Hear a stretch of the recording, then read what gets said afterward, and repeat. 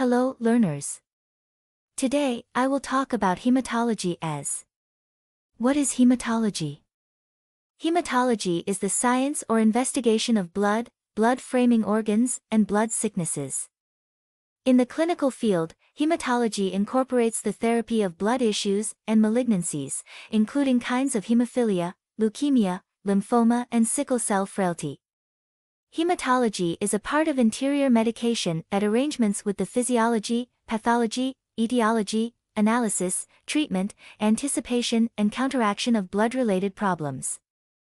Hematologists center to a great extent around lymphatic organs and bone marrow and may analyze blood count abnormalities or platelet inconsistencies. Hematologists treat organs that are taken care of by platelets, including the lymph hubs, spleen, thymus, and lymphoid tissue. Hematology basically study the four significant areas such as hemoglobinopathy, hematological malignancies, frailty, and coagulopathy.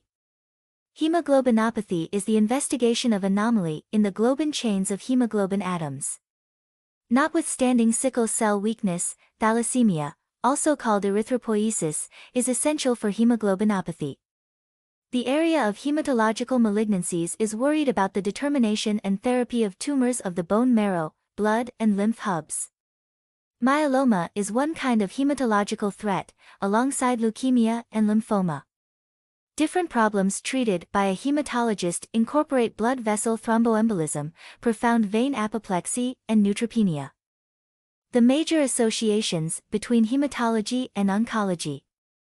In spite of the fact that hematologists cooperate with specialists from different clinical and careful fortes, hematology is most frequently connected with oncology.